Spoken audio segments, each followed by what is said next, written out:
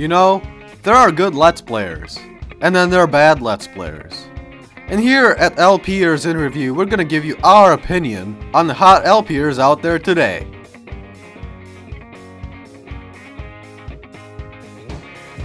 Today we're gonna be reviewing a Let's Player under the name of TheAutisticVampire, also known as Dice. Judging by TheAutisticVampire's YouTube channel, we can conclude that he started his Let's Play career 8 months ago when he started his first Let's Play, and he played the game Chrono Trigger. And it sucked! Hey, this is Dice. Welcome back to Chrono Trigger. Let's play Chrono Trigger.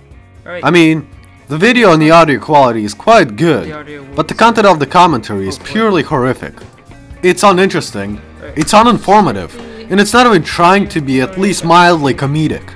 It's all backed by his monotone voice and drenched with his arrogant personality. Let's take a look. Alright.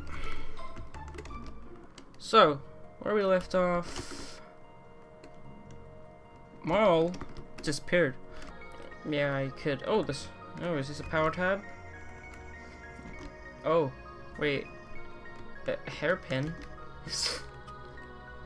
Let's go to his... Well... Oh. That doesn't seem... Oh! No, I myself would not consider myself to be a good Let's Player, but I surely can assure you that I'm at least a bit better than this, along with 90% of other Let's Players. But could this get any worse? Of course it can. He actually started a new Let's Play, where he played Sonic Adventure 2, and is just exciting as ever. Even the audio quality has improved. It's a good thing you left these menus in, Dice. I know. As you can see, there are two stories, and I really like the hero story best.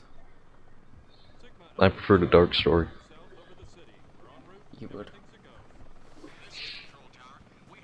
So Dice, did you remember to turn your Steam messages off during this recording?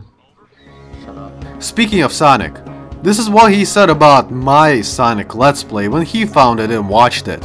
And I paraphrase, "Pussy bre Retsupurae maternal Urethrae," and it left me heartbroken because deep down I knew that my Let's Play was much better than this piece of shit. Probably the main butthurt thing about it is there's some slow parts, and there's like no new badniks. I mean, there's like one extra badnik. I mean, come on, Sega, be creative. This is supposed to be your mothership, flagship game.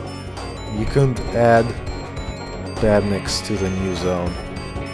But whatever. Do you see what I mean? I at least have some minor voice fluctuations. I don't speak at the rate of 1 word per second, and actually talk more about the game and around the game, and more in depth than just what's going on the screen, saying, oh, I am, no, they're defeating me because I'm a bit lazy, skateboarding, and then there's the guy who talks like this. So yeah, now you see my criticism of his Let's Play ability.